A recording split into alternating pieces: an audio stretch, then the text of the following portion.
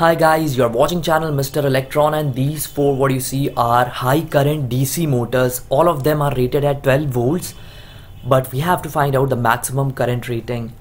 This one you can see the coil inside, how thick the copper wire is, and the commutators. So here I'm going to use this 12 volts 7Ah UPS battery to find out the maximum starting and running current. Running current, as you can see, is around 2 amperes, while the starting current peak is up to 5 amperes. So that's the high current. Now let's open it all up and see how the armature and the magnets look from inside, and if it contains ball bearings or bushes.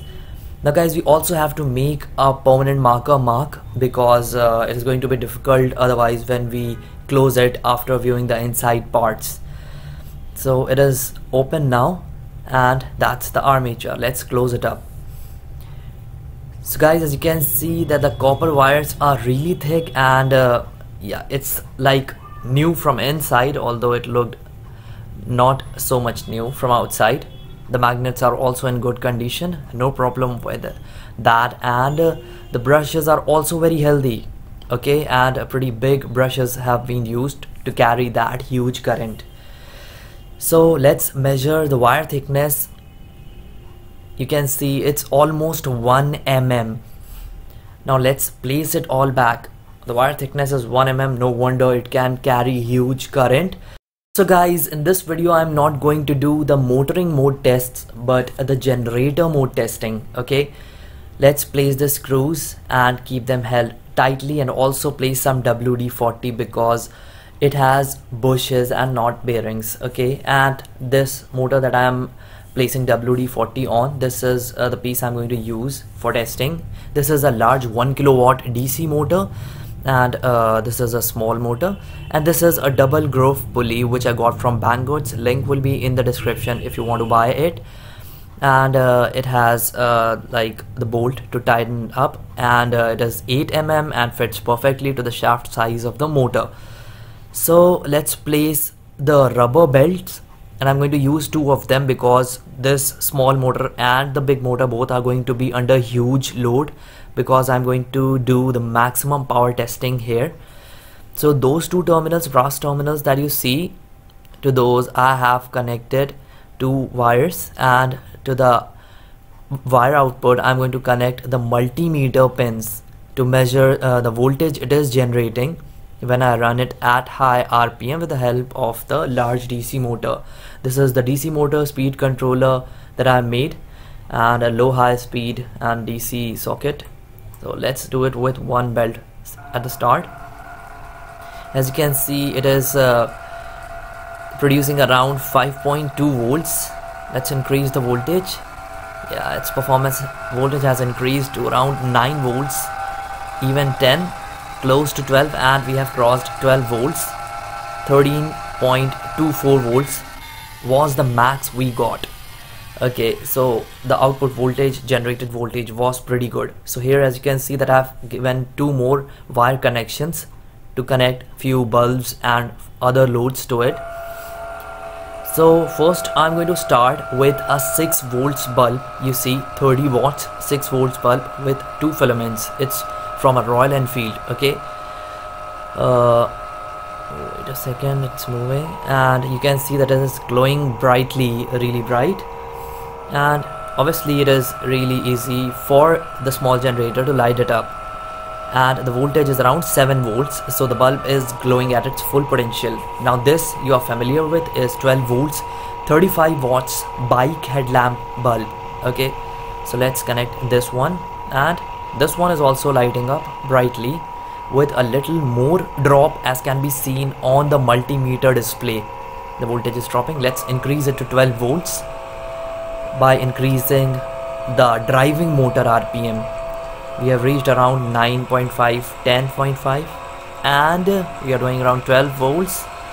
Yeah, around 13 volts was the max we did.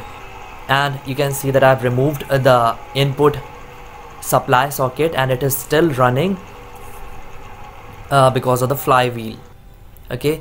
Now let's move on to even higher power bulb. 90 watts, 100 to 90 watts, 12 volts.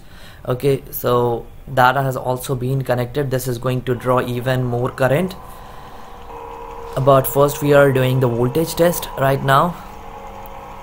Let's see if it can produce that much voltage at such a high load. The load is really big right now for the small generator, and we have reached around 12.5 volts. Yes, the small generator is performing really good, and again we have disconnected the supply and still it is running because of the inertia disc on the driving motor. You see how long it takes to stop because of the large inertia disc. It is really helpful in that. Now enough with the voltage test. Let's move on to the current testing. You can see that I've pointed the meter towards 600 ampere current mode, pointing 0, flashing 0 at the moment. Let's place the multimeter at a point that it is visible pretty good, and the current drawn is around 4 amperes. It is the bulb is drawing. Let's increase it further. We have reached around 5 amperes, 5.5 and 6 amps. The bulb is glowing really bright, and we are peaking at around 6.06 amperes with the maximum voltage of around 12 volts. Here the Starlight 250 watts bulb. This is a really big, it looks small but it is really big. The filaments are really thick. Now I'm going to power up this 250 watts bulb. This is the biggest DC bulb I've got here. You can see that at the lowest input it is producing consuming around 3.5 amps. Let's increase it further. Yeah, we have reached around 4.5 amperes, so somewhat equivalent to the previous bulb, which was 90 watts, and we have reached around 6 amperes. We have crossed the amp rating of the previous bulb. Yeah, 6.27 amps for this one. The amperes were less because that was a 24 volts bulb.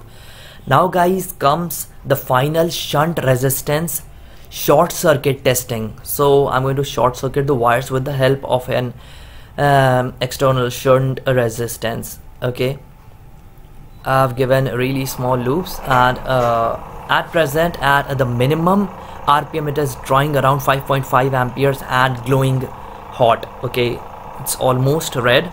5.5 amperes, increasing the RPM, and we have easily reached around 8.5 amperes and it is smoking red hot. Let's go further and see what happens. Okay, it has caught fire now. That is amazing. Oops, the filament burned out and it broke. The shunt resistance burned out. Now guys, comes the final test for which you all have been waiting, that I said that I'm going to do the maximum power testing. So we have done the maximum voltage testing, that was around 13.24 at the beginning. So now I'm going to go for the short circuit current testing. Now I'm not going to connect any shunt resistance, but I'm going to connect the 2 wires coming out from the DC generator so that it creates a shortest path short circuit. That is what it means. And at the lowest RPM it is producing around 11 amperes. It's the negative sign. Let's reverse the wire. Yeah, and now it is positive and 11 point, yeah, almost 12 amperes. That is pretty good at such a low RPM. Increasing the knob and RPM will easily reached around 20 amps, 22, 23. I don't think the belts can survive more. Okay, so I will have to turn it off, and the peak was around 25 amperes. Well, this DC motor is rated at a max of around 32 amperes. So yeah, the performance was really good.